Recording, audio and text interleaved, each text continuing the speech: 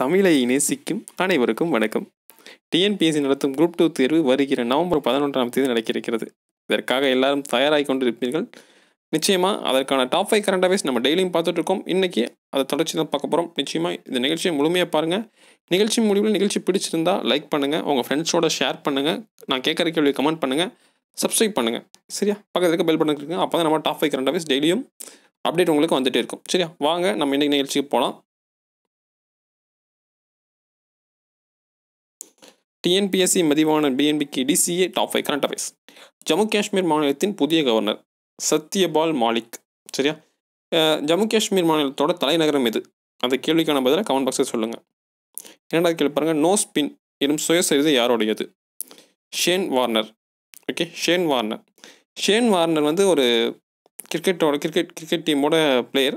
எந்த டீமோட cricket player? அதுக்கான பதிலை கமெண்ட் பாக்ஸ் சொல்லுங்கள். வாட்ஸ்அப்பின் தலைமை செயல் அதிகாரி கிறிஸ் டேனியல்ஸ். ஓகே. ஃபேஸ்புக்கோட தலைமை செயல் அதிகாரி யார்? அதற்கான பதிலை கமெண்ட் பாக்ஸில் சொல்லுங்கள். ரொம்ப முக்கியமான கேள்வி. சத்தீஸ்கர் மாநிலத்தின் புதிய தலைநகரம் நயா ராய்ப்பூருக்கு என்ன பெயரை அந்த மாநில அரசு சூட்டியுள்ளது? அடல் நகர்.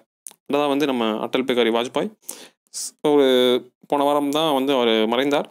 நிச்சயமாக சத்தீஸ்கர் மாநிலத்தோட முதலமைச்சர் யார்? அதோட தலைநகரம் என்ன? கமெண்ட் பாக்ஸில் சொல்லுங்கள்.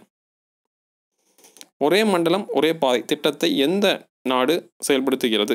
சீனா. அவ்வளோதாங்க இன்னைக்கு கரண்ட் அஃபேர்ஸ் நிகழ்ச்சி பார்த்து அந்த நன்றி. Thank you. Like, share, comment, subscribe. Okay, இதுதாங்க எனக்கு கேள்வி. நான் கேட்ட கேள்விகளுக்கு பதில் கீழே கமெண்ட் பாக்ஸில் சொல்லுங்கள். அதற்கான பதில் நான் கமெண்ட் பாக்ஸில் உங்களுக்கு ரிப்ளை பண்ணுறேன். சரியா? அவ்வளோதாங்க இன்னைக்கு இந்த சின்ன வீடியோ நிகழ்ச்சி. அவ்வளோதான். நிகழ்ச்சியுடன் உங்களுக்கு விடைபெறுவது டிஎன்பிஎஸ்சி மதிவாணன் பிஎன்பிக்கு டிசிஏ.